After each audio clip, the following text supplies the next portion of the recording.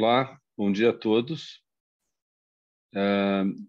Eu, em nome da Câmara Britânica, filial São Paulo, gostaria de agradecer a presença de todos aqui para assistir esse webinar super interessante e vou passar a palavra para a minha colega Renata, que vai dar prosseguimento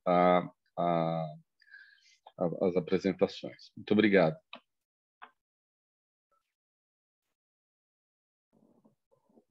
Ô, Márcio, eu não sou a Renata, mas eu vou substituí-la aqui, tá? Tudo bem, a Renata teve um compromisso e eu estou substituindo como vice-presidente da Câmara, tá? I will switch to English to facilitate the communication with our speakers today. So thank you, Marcio Zanetti, for opening this event. Thanks, Renata Sucupira, for the partnership, International Trade and Investments Committee. Thanks to the Britcham staff for also the support for preparing this script for me. Love you. Thanks for the support to the support of the British government in Brazil, and last but not least, to the speakers that are with us today. Just a brief explanation of the webinar dynamics. Today's webinar is being streamed live through Zoom and YouTube. Feel free to connect through one of that platforms. We will have speakers' presentations followed by the Q&A session. In relation to Q&A session, questions can only be sent through the Q&A tool of the Zoom platform. Unfortunately, this tool is not available for the YouTube.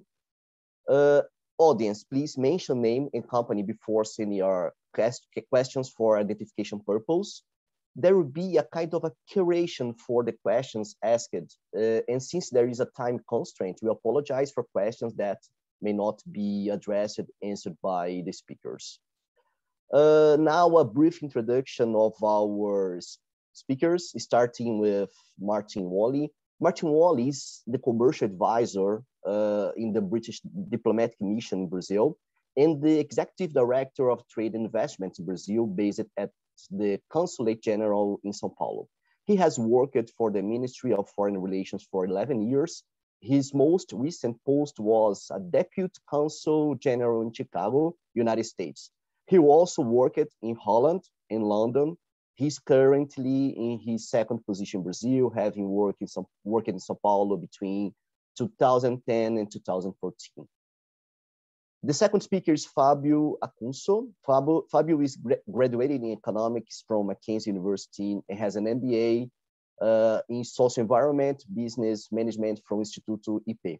He has more than 20 years of experience in technology and financial markets, having worked at Santander and Citibank. He led the areas of trade, supply chain, and export finance, having structured financing with the participation of government agencies, ECAs, and multilaterals. He has experience serving companies, SMEs, and corporates, institutional clients, banks and funds, and government entities. With specializations in new economy and venture capital, he's a lover of innovation and creating a knowledge network. He founded Ocean 360, a consultancy specialized in trade finance, and CTS, an angel investor and startup mentor with focus on impact and finance. Mr. Martin Whalley, the stage is yours.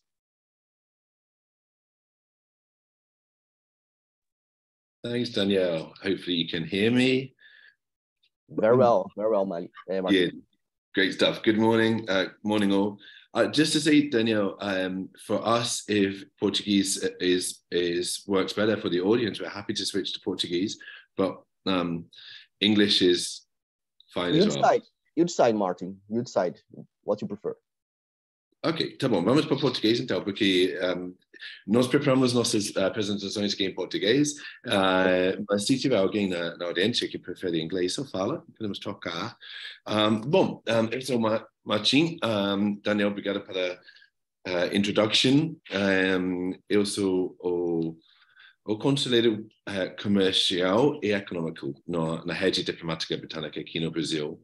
Estou baseado aqui em São Paulo, no consulado, e nossa equipe de DIT, além de trabalhar muito próximo com a Britcham em vários projetos e várias atividades, nosso foco principal é ajudar as empresas britânicas a ter sucesso no Brasil e ajudar as empresas brasileiras a ter sucesso no Reino Unido com o âmbito de crescer o comércio e as conexões econômicas entre nossos países.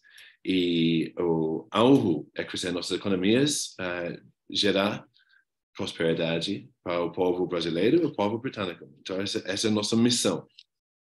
Tem várias ferramentas para nós fazer isso, e acho que as associadas da Câmara já conhecem muito bem o DIT, o Department for International Trade, que trabalha com várias empresas britânicas, ajudam elas a achar oportunidades aqui, e trabalha com muitas empresas brasileiras, e ajuda elas a achar oportunidades no Reino Unido para investir e para estabelecer uma presença lá no Reino Unido. Além disso, temos uma ferramenta menos conhecida, que é a UK Export Finance, UKEF. E poucas pessoas sabem ainda no Brasil, e estamos trabalhando muito para mais pessoas saberem dessa oferta. Então é muito bom que temos essa oportunidade hoje de falar com o Britcham. Obrigado, Daniel, obrigado, Marcio, por essa oportunidade de apresentar essa opção de financiamento do governo britânico. Eu vou falar um pouco sobre o UKF, depois vou passar para Fabio, que vai entrar em mais detalhes. Mas UK Export Finance é um departamento do governo britânico. É do governo totalmente. Fica no mesmo prédio em Londres do Tesouro, do Treasury. E é bem conectado com o Treasury e também com o Ministério de Relações Exteriores e o Ministério de International Trade, de Comércio Internacional. O foco do UKF é deixar viável várias transações, vários projetos que não seriam viáveis sem esse apoio do UKF. E eles fazem isso em oferecer linhas de crédito, linhas de financiamento para empresas britânicas e empresas brasileiras, empresas internacionais, além de governos internacionais também. Por exemplo, estamos trabalhando com empresas brasileiras, mas também com o governo brasileiro em uma transação agora. E os meios principais para oferecer essa ajuda, essas linhas de financiamento, é garantias do banco. Então, deixa bem simples. Se tiver uma transação, um acordo, um projeto brasileiro, um projeto de infraestrutura, vamos imaginar, e esse projeto precisa de um financiamento, pode contar com o financiamento de UKF. É a condição para receber esse financiamento, receber essa ajuda, é que 20% do conteúdo dos bens e dos serviços entrando nesse projeto são do Reino Unido. Então, é 20%. Tem várias ECAs, Export Credit Agencies, de vários países. Né? A maioria dos países tem ECAs. E todas têm um nível de conteúdo daquele país que é necessário para o financiamento ser oferecido. Para o Reino Unido, 20%. Outros países, esse conteúdo é bem maior. Mas para nós, no Reino Unido, é só 20%. E esse 20% pode ser construído de várias coisas. Pode ser bens, pode ser tecnologia vindo do Reino Unido e sendo parte do projeto aqui no Brasil. Pode também ser serviços. Pode ser vários serviços, serviços legais, serviços de financeiros, qualquer coisa que está vindo do Reino Unido, conta. E os benefícios desse financiamento tem várias.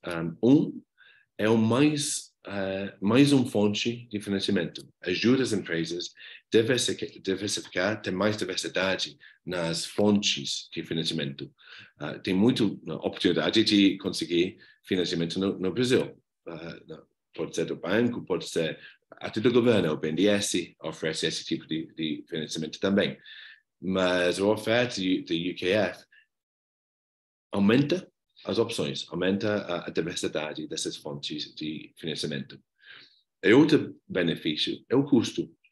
O Reino Unido tem um credit rating bem alto, de AA, e basicamente esse credit rating do Reino Unido é transferido para a empresa brasileira. Porque a garantia que o UKF oferece é uma garantia do governo britânico. E essa garantia conta com o Tesouro Britânico atrás. Então, a chance de não ser pago é basicamente zero. E isso consegue baixar juros para o comprador brasileiro. E as empresas brasileiras podem beneficiar com este credit rating bem alto e também, por causa disso, ter juros menores nos projetos que estão fazendo. Trabalhamos em todos os setores. Os setores principais para nós aqui no Brasil são infraestrutura, energia. Estamos muito focados na energia limpa e muitos projetos na área de energia eólica, energia solar. Também no espaço de defesa, trabalhando com o Ministério de Defesa aqui no Brasil, sobre projetos lá. Saúde também. Não tenho exemplo ainda no Brasil na área de saúde, mas mês passado fechamos uma transação em Guyana sobre um hospital e esse contava com uma linha de crédito bem grande para esse hospital em Guyana. E vários outros setores também, tipo engenharia avançado, mas esses são os setores principais aqui no Brasil. Eu mencionei no começo que a UKF não é muito bem conhecida no Brasil, e isso não é porque não foi disponível, sempre foi disponível aqui no Brasil, sempre foi uma possibilidade para projetos brasileiros. Mas o governo britânico nunca estava promovendo muito. Então, antigamente, tem algumas transações mais antigas, por exemplo, com Petrobras, que fechamos muitos anos atrás. E depois passamos um tempo quando não estávamos fechando muitas transações aqui no Brasil, só por causa do fato que não estamos promovendo muito ativamente. Mas, recentemente, o UKF decidiu colocar representantes no país. E agora temos vários representantes em vários mercados importantes no mundo inteiro, incluindo o Brasil. E eu estou muito feliz que agora, começando semana passada, temos um representante aqui no Brasil, que eu vou passar para ele já, o Fabio. Ele vai promover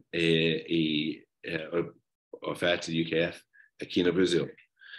Recentemente, fechamos um acordo que foi uma transação que foi muito importante para nós, com a Embraer, que valia 89 milhões de libras, então bastante mais em reais. E esse foi o primeiro acordo dessa nova época de UKF no Brasil, enquanto estamos mais ativos, mais presentes e oferecendo essa possibilidade às empresas brasileiras. E queremos utilizar muito mais. Nosso apetite para o Brasil, para o UKF no Brasil, é 4 bilhões de libras. Um cálculo rapidinho, isso é o quê? 24 bilhões de reais. Então tem muito espaço para nós fazer muito mais no Brasil, para financiar mais projetos. Esses projetos vão ajudar empresas britânicas que estão exportando para o Brasil e vão também ajudar a economia brasileira e desenvolvimento aqui no Brasil.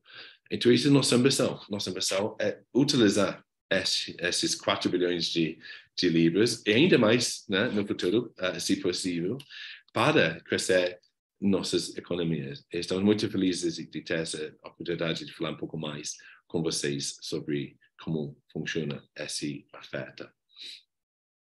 Bom, agora eu vou passar para o Fabio para falar um pouco mais de detalhes. O Fabio trabalha muito mais próximo com o mundo de financiamento e depois vamos abrir, eu acho, para algumas perguntas também. Fabio. Bom dia a todos. Bom dia, Márcio, Daniel, Clara. Bom dia à audiência. Agradeço o tempo de todos aqui hoje. Eu quero agradecer a Britcham Brasil pela organização desse evento, para a gente mostrar um pouco mais do que a UKF pode levar de solução de financiamentos para as empresas britânicas exportando para cá, ou mesmo para as empresas brasileiras comprando de empresas britânicas ou comprando do mundo com conteúdo britânico. Clara, você vai colocar a apresentação? Eu vou utilizar uma apresentação somente como um guia.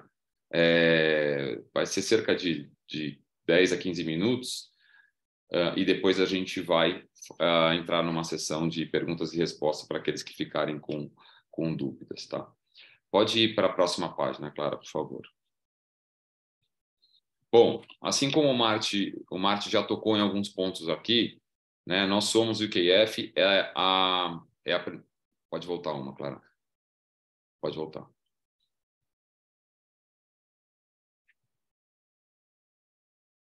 Eu vou falando aqui, aí você coloca. Bom, a UKF ela é a primeira agência de crédito à exportação com mais de 100 anos de experiência, né? Nós somos um departamento do governo britânico. Nosso objetivo é ajudar as empresas britânicas a ganhar novos contratos, a obter novos contratos de exportação, a atender esses contratos e a serem pagas no momento adequado. UKF trabalha dentro do que nós chamamos de OECD Arrangement, que é um arranjo, uma espécie de uma brochura internacional que define as práticas a serem seguidas nas operações com as agências de crédito de exportação do mundo como um todo, né? Nós, entre 2021 e 2022, viabilizamos cerca de 7,4 bilhões de pounds em contratos, em financiamentos de exportação britânica em cerca de 61 países e levando um valor agregado de 4,3 bilhões para a economia britânica. O nosso objetivo, como o Martin já colocou, é complementar a oferta de crédito aqui no mercado brasileiro para aquisição de conteúdo britânico, né? Nós não estamos aqui para concorrer diretamente com o crédito oferecido localmente, mas sim para complementar ou para trazer oportunidades mais competitivas de financiamento para as empresas operando aqui no Brasil adquirirem conteúdo britânico. Pode passar para a próxima, Clara, por gentileza. Aqui a gente dá uma ideia da nossa oferta de valor. Então, por um lado, aqui do lado esquerdo, nós temos a oferta para os compradores brasileiros, quer dizer, a gente traz uma oportunidade, uma possibilidade de eles terem acesso a uma linha de longo prazo mais competitiva para a aquisição do conteúdo britânico, seja para risco corporativo, risco projeto ou, se for o próprio governo. E do lado direito nós temos a oferta que nós levamos para o exportador britânico, que é atender aos requerimentos do contrato que ele fechou com o comprador aqui no Brasil e, no final, garantir o pagamento desse contrato dentro dos milestones ou dentro dos prazos estabelecidos. Tá? Pode passar para a próxima, Clara, por gentileza. Aqui a gente dá uma ideia do arranjo de como é que funciona uma operação com a UKF. No lado esquerdo, nós temos os exportadores britânicos firmando um contrato de exportação com compradores brasileiros, que podem ser, novamente, pode ser o próprio governo, podem ser as empresas privadas, ou podem ser projetos, né, um modelo de project finance. E aí temos a UKF analisando essa operação, analisando o risco do comprador no Brasil e garantindo, através de uma garantia, ou mesmo oferecendo um direct loan, né, um financiamento direto para que essa operação comercial possa se viabilizar. Ou, que é a estrutura mais comum, o banco se baseando junto com a UKF, analisando a operação, analisando o risco de crédito do comprador brasileiro e se baseando no risco da garantia britânica para oferecer um financiamento de longo prazo competitivo e que ajude a viabilizar a operação comercial entre o exportador britânico e o comprador brasileiro. Esses bancos eles podem ser tanto os bancos tradicionais internacionais, como Santander, JP, Citi, entre outros, como também podem ser os bancos locais que podem ser aprovados pela UKF para operar debaixo desse arranjo. Essa estrutura ela vai propiciar que os bancos possam oferecer financiamentos, como eu disse, mais atrativos, de longo prazo. Esses financiamentos têm prazos que podem chegar de 2 a 10 comumente eles são financiamentos de 2 a 10 anos, podendo chegar até 18 anos de prazo de repagamento no caso de renováveis, né, da parte de energia renovável. Pode passar para o próximo, Clara, por favor. Aqui nesse slide a gente dá uma ideia do nosso posicionamento no Brasil. Como o Martin mencionou, nós temos uma exposição, um apetite a risco de 4 bilhões de pounds no Brasil. Quer dizer, a gente tem ainda uma possibilidade enorme de viabilizar projetos aqui. Com todos os produtos que nós oferecemos no mundo, nós oferecemos no Brasil. Né? Eu, como o Martin comentou, iniciei aqui no Brasil, no time do consulado e no time de UKF, para apoiar as empresas a viabilizarem essas operações. E um ponto importante, que é um diferencial, porque nem todas as agências oferecem essa alternativa, é que nós podemos viabilizar o financiamento diretamente em moeda local, em reais, o que para muitos projetos é mandatório, porque muitas vezes a moeda da empresa ou do projeto, a moeda corrente é o real e é necessário tomar um financiamento vinculado à moeda corrente da empresa ou do projeto. Então, esse é um grande diferencial que nós podemos oferecer para os tomadores aqui, os borrowers aqui no Brasil. Aqui tem um slide com o caso que o Martin mencionou. Então, essa operação foi fechada esse ano, junto à Embraer e às suas subsidiárias. É uma operação de aproximadamente 100 milhões de dólares para viabilizar compra de componentes, peças e tecnologia de fornecedores britânicos. Então, dessa forma, essa operação estreita ainda mais o relacionamento entre a Embraer e o governo e as empresas britânicas, de forma a aumentar o conteúdo britânico dentro tanto das aeronaves comerciais como nas aeronaves de defesa.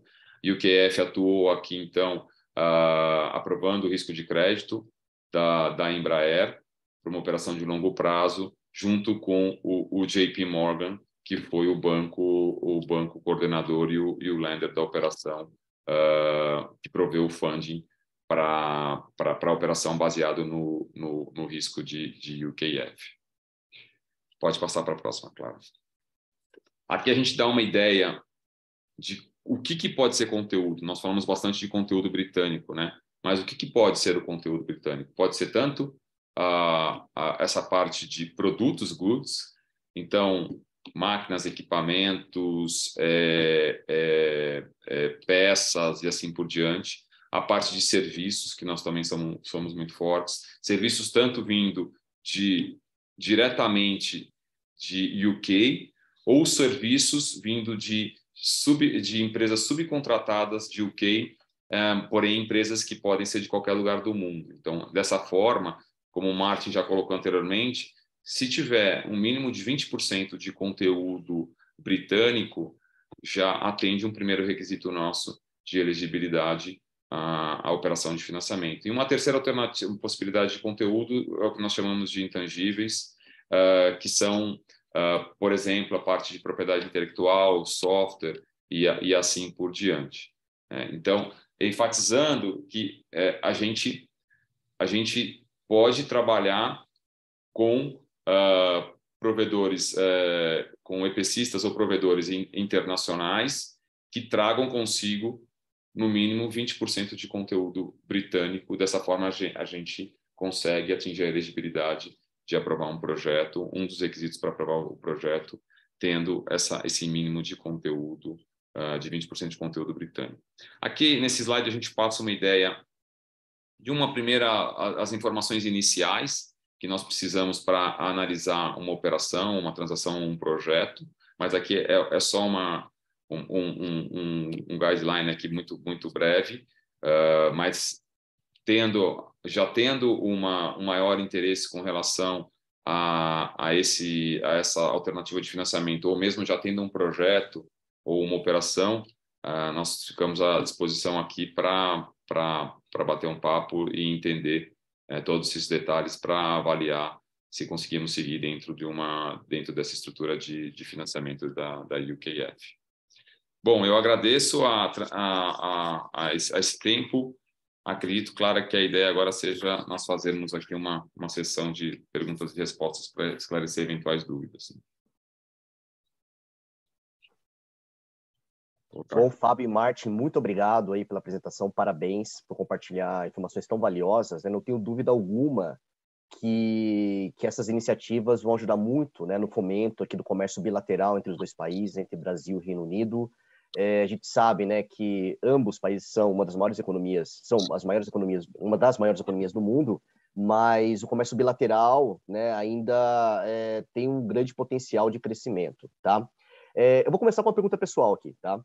Na opinião de vocês, além dessas iniciativas de UK Export Finance, o que mais seria interessante, né, a ser implementado tanto pelo governo britânico como pelo governo brasileiro, para que dê um grande potencial, né, para que potencialize realmente o comércio bilateral entre Brasil e Reino Unido?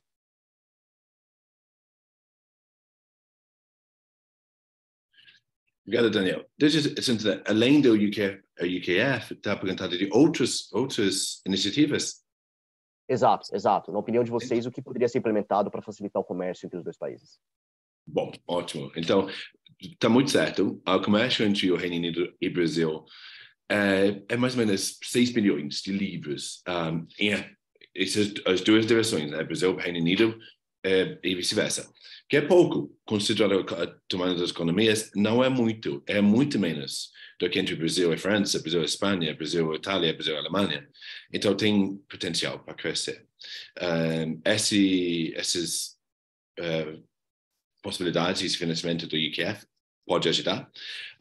Também, como algumas pessoas na audiência provavelmente sabem, semana passada nós fechamos um acordo de evitação de dupla tributação. Acho que eu falei isso certo, Double Taxation Agreement. Esse acordo foi 12 anos de negociações entre o Brasil e o Reino Unido, e foi feito possível por causa do processo de acessão ao OECD do Brasil. Algumas regras de tributação aqui no Brasil mudaram e deixou possível essa possibilidade de ter o Double Taxation Agreement. E esse foi assinado semana passada, 2 semanas atrás, na verdade. Então, bem recentemente. Não é o fim da história, é o começo do fim, na verdade, que agora tem o processo de ratificação dentro do Congresso brasileiro e o Parlamento Britânico. E nós vamos trabalhar com esse processo agora, contando, como sempre, com o apoio do Britcham para fazer os argumentos para esse acordo ser ratificado assim que possível. E depois de passar no Congresso e no Parlamento Britânico, vai entrar em força e as empresas podem começar a ter os benefícios desse acordo. Então, isso é uma coisa enorme. Vai evitar, né, as empresas pagar impostos 2 vezes. Isso conta para empresas brasileiras fazendo negócios no Reino Unido e empresas britânicas fazendo negócios aqui no Brasil. Então, isso é uma coisa grande. Além disso, DIT, trabalhando muito com Britcham também, tem uma área de atuação que nós chamamos em inglês market access, né? Acesso ao mercado. Esta área de trabalho identifica várias barreiras para empresas britânicas no Brasil e tenta resolver elas. E tem barreiras em todos os setores. Alguns grandes, por exemplo, que estamos trabalhando agora, são focados na área de agricultura, para, por exemplo, whisky escocês vindo para o Brasil e para produtos agrícolas brasileiros indo para o Reino Unido. Tem muito potencial para simplificar. Também tem na área de saúde, área de educação, basicamente todos os setores. E o grande prêmio que nós gostaríamos de conseguir um dia, né, seria um acordo de comércio livre entre o Brasil e o Reino Unido, ou pode ser Mercosul e o Reino Unido. Não começamos as negociações ainda, é uma coisa que nós gostaríamos de começar assim que possível, mas até agora não começamos. Mas isso vai reduzir as barreiras, as tarifas, e as barreiras não tarifas também entre nossas economias, e vai crescer muito a economia. Então, isso são algumas coisas. Estamos fazendo progresso. Tem UKF aqui, tem o acordo de bitributação, mas tem muito mais que podemos fazer também. Não, fantástico, Martin. Eu concordo contigo, né? Porque o acordo de bitributação é um grande passo, né? Mas ele é apenas para o corporate tax. Ele não entra na esfera ali do imposto de importação, dos tributos aduaneiros, né? Mas se a gente avançar para esse acordo de livre comércio, Mercosul, Reino Unido, aí sim, né? Realmente, não tenho dúvida que vai dar vai ser um grande, vai dar uma grande potencializada no comércio entre os dois países, tá? Eu vou pescar algumas perguntas aqui do chat. Ana Maria Luz, ela questiona, tá, se vai haver também informações sobre financiamento para projetos sociais ou ambientais para ONGs, organizações não governamentais. Existe algo nesse sentido? Bom, estou vendo a pergunta aqui. Sim, com as mesmas condições. Então, UKF não é um banco de desenvolvimento. Como existem esses bancos, mas UKF não é esse tipo de financiamento. Não é muito diferente, mas vem com essa condição de 20% de conteúdo britânico. Então, se tiver um projeto com um ONG que conta com 20% de conteúdo britânico, então sim, pode qualificar para esse apoio do UKF. Não importa, no fim, né, quem é o cliente final. Pode ser uma empresa, pode ser um governo, pode ser uma ONG. E as condições são iguais. Mas a oferta é um pouco diferente de um banco de desenvolvimento que apoia sem essa condição de 20% de conteúdo britânico. Não, perfeito. O Arthur Goulart, ele pergunta se o UKF financia também importações de matérias-primas importadas do Reino Unido, né? Então, ficou claro que para produto acabado, sim, né, há esse financiamento. Agora, para matéria-prima, também há esse tipo de extensão do financiamento? Matéria-prima depende. Tipo, o UKF não trabalha na área de commodities e esse tipo de espaço, tipo, por exemplo, com comida, com aço, é mais espaço que é possível, mas é menos provável que o UKF vai conseguir apoiar nessa área de matéria-prima. Diz mais uma coisa, Fabio? É mais no espaço, Daniel, de tecnologia, de produtos avançados, serviços, máquinas, esse tipo de coisa, não no espaço de matéria-prima. Perfeito, perfeito. Tatiana Valpassos, ela pergunta, ela quer saber onde que ela pode conseguir uma lista de fornecedores de equipamentos e serviços para modernização de hidrelétricas com conteúdos britânicos. Uma lista? Então,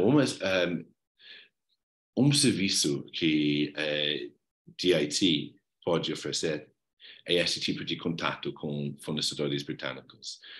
Então, podemos olhar isso depois não temos listas de todas as empresas exatamente, mas podemos olhar isso, identificar algumas empresas britânicas que podem ser relevantes para qualquer projeto.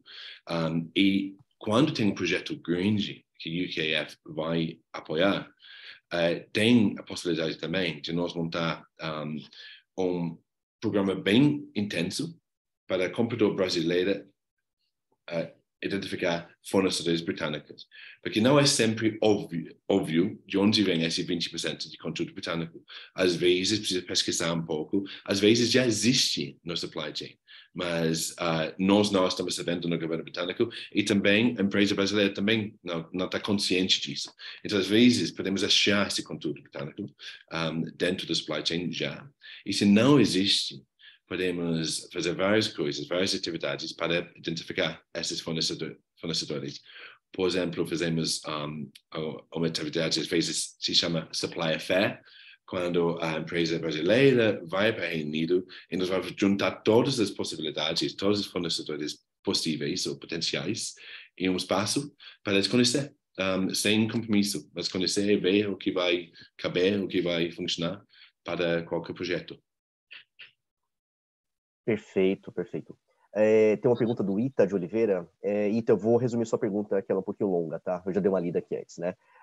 Ele questiona se há algum tipo de investimento no setor de fortalecimento de agricultura familiar na perspectiva do desenvolvimento sustentável a partir de tecnologias de convivência com o clima no semiárido brasileiro. Bom, não sei se eu peguei essa pergunta inteira, um minutinho. Se há algum tipo de investimento no fortalecimento de agricultura familiar. Aqui, nós precisaremos entender o que ele chama desse fortalecimento, né, do que diz respeito à agricultura familiar. Seria o quê? Seria a parte de trazer novas tecnologias para aumentar a produtividade, para, enfim, para melhorar a produção da agricultura familiar. Seria interessante a gente depois ter uma conversa com ele para entender o que é esse fortalecimento, porque certamente a gente consegue trazer tecnologia para a agricultura vinda com conteúdo em inglês. Tá? Então, a gente pode marcar de bater um papo com ele depois. Ótimo, Fábio. Uma pergunta do Sidney. Ele quer saber como que ele pode indicar, né, os créditos da UKF para empresas compradoras brasileiras. Qual é o caminho, qual é o passo a passo para poder indicar? Eu entendi, então, que ele deve ser provavelmente um advisor, né, ou uma pessoa que pode ajudar as empresas, né? Então, como é que ele pode? Entendendo essa proposta da oferta de UKF, ele pode ficar atento junto às empresas que ele atende, se, primeiro, existe uma demanda por aquisição de máquinas, equipamentos, tecnologia, poderia trazer essa demanda para nós avaliarmos se essa tecnologia ou esses equipamentos podem vir do Reino Unido, porque a partir do momento que nós identificarmos a possibilidade desse conteúdo vir do Reino Unido, uma segunda questão seria nós estruturarmos o financiamento para esse conteúdo. Lembrando que o nosso requisito é que 20% do valor do projeto ou do valor das compras da empresa para um determinado projeto venham do Reino Unido. Não há necessidade que 100% venha lá de UK. Tá? Mas acho que é isso. Ele precisa primeiro apoiar as empresas a identificar e pode trazer essas demandas para nós, que nós, através do time do Martin, buscamos potenciais provedores para essas tecnologias ou para esses equipamentos, peças e assim por diante. Tá ok. Fábio, uma pergunta do Richard. Eu vou juntar duas perguntas em uma aqui, tá? Do Richard e do Haldry. Ele quer saber se há financiamento para embarcações ou navios, né, de apoio offshore, tá? E se existe alguma carência nesse financiamento. Navios offshore, se tiver ligado ao oil and gas, nós provavelmente não atuamos. Nós estamos cada vez mais migrando o nosso foco para a energia limpa. Então, eu preciso entender qual que é qual que é o objetivo nesses navios. E com relação à carência, lembra que eu falei lá atrás do OECD Arrangement, né, que são as melhores práticas de ECA Financing, né, de financiamentos com as agências de crédito à exportação, sendo que o QIF é uma delas, aliás, é a mais antiga delas, com mais de 100 anos de atuação. Dentro do OECD Arrangement, define-se como tem que ser o esquema de pagamento dessas operações. Então, via de regra, essas operações, a partir do momento em que os embarques eles são todos realizados ou que o projeto começa a entrar em operação, como é que funciona essa operação? Via de regra, depois de 6 meses desse momento, começa a se pagar principal e juros durante o período o prazo de pagamento dessa operação. Então, você imagine que se a operação tiver 7 anos, depois desse momento serão 14 pagamentos semestrais de principais e juros a cada semestre. Tá? Super claro. Pergunta do Washington, da Unicamp. Ele é do Centro de Pesquisa de Energia e Petróleo da Unicamp. Ele tem uma proposta de projeto de pesquisa para a área de oil and gas, uma pergunta do mesmo setor da pergunta anterior. E ele vai precisar de equipamentos, e 90% desses equipamentos são de empresas inglesas. Existe uma linha nesse sentido? Talvez você tenha até respondido já, né? Se for diretamente para oil and gas, provavelmente não, mas é sempre bom a gente entender o que é o projeto do Washington para avaliar se a gente tem algum ângulo para levar um financiamento ou não. De novo, a gente está migrando o nosso foco para a energia limpa, né? Então, a gente não tem feito mais o financiamento direto para estruturas de oil and gas. Mas eu ficaria feliz de conversar com o Washington para entender o projeto dele e avaliar se a gente acha algum ângulo. Tá? Tá ok. Uma pergunta para o Martin, uma pergunta do Rui. Ele quer saber se tem uma previsão de quando virá uma missão britânica de empresários, especificamente a São Paulo, para estimular o comércio internacional e a assinatura de um big deal entre os dois países. A missão comercial fazemos durante o ano, sempre tem missões chegando. Uma coisa que fazemos menos hoje em dia, na verdade, na pandemia, obviamente isso não estava acontecendo, eu acho que agora acabamos trazendo menos missões comerciais para o Reino Unido de empresas, desculpa, para o Brasil, porque agora acabamos fazendo mais online, mais virtualmente. Mas durante o ano, né, planejamos algumas missões para vários eventos, sempre focado em um setor específico. Não tenho as datas exatamente para esse ano que vem, estamos no processo esta semana de fazer nosso business plan para o ano que vem, mas vamos fechar dentro desse business plan algumas missões comerciais para o Brasil. Ótimo, perfeito. Uma pergunta da Denise Regada. Ela quer saber se o Prosperity Fund ainda encontra-se ativo.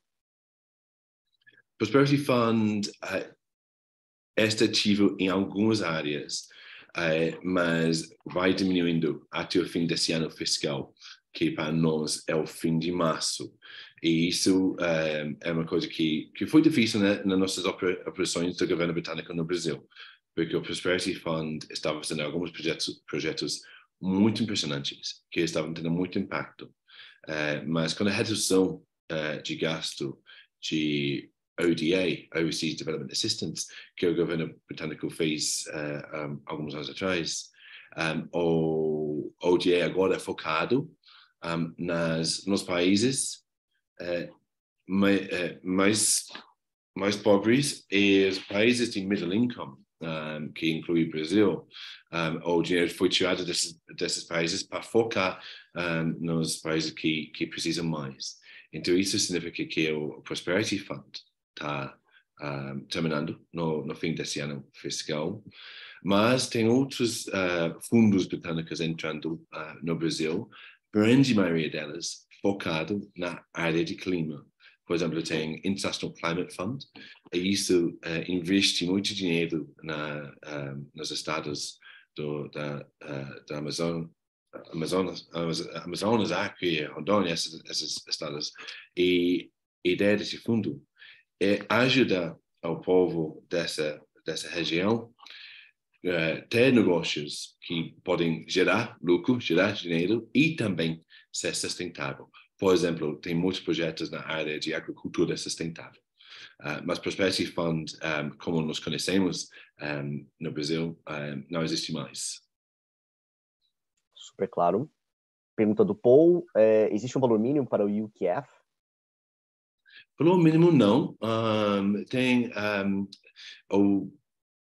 transação recente com Embraer foi 89 milhões de libras, que isso aqui é 500 milhões de reais, né? Mas isso é grande, pode ser menor. Não tem exatamente um mínimo. Eu acho que embaixo de alguns milhões vai ficar mais difícil, mas não tem um limite exatamente. Tá ok. Eu vou ler mais duas perguntas aqui, tem muita pergunta, o pessoal realmente está super engajado aqui no chat, tá? Uma pergunta do Camilo Terra Nova. Ele colocou em inglês, eu vou traduzir aqui.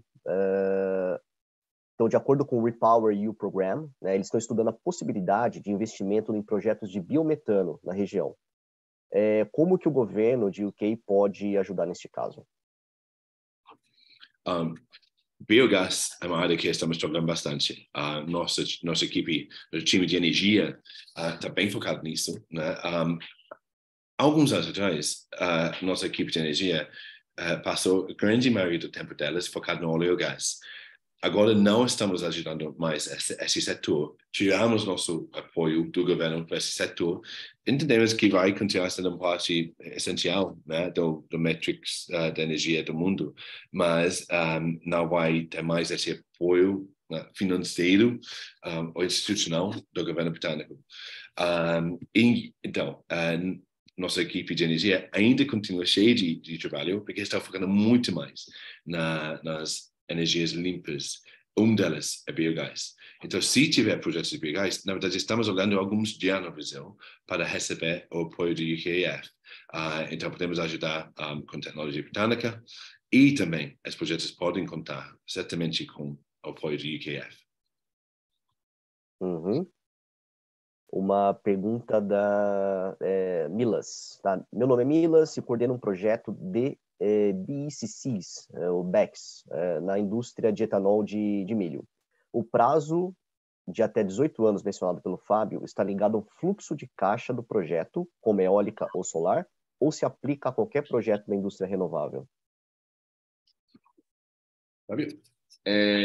Ele, via de regra, ele está mais ligado a esses projetos que você mencionou, mas esses prazos mais longos ele pode ser aplicado a essa tecnologia que você pode estar adotando no teu projeto. Então, sendo renovável, a gente precisa entender o projeto como um todo e no detalhe, baseado nas regras do OECD, ver se a gente consegue enquadrar dentro desses prazos mais longos, como eu mencionei, acima lá dos 10 anos, podendo chegar aos 18.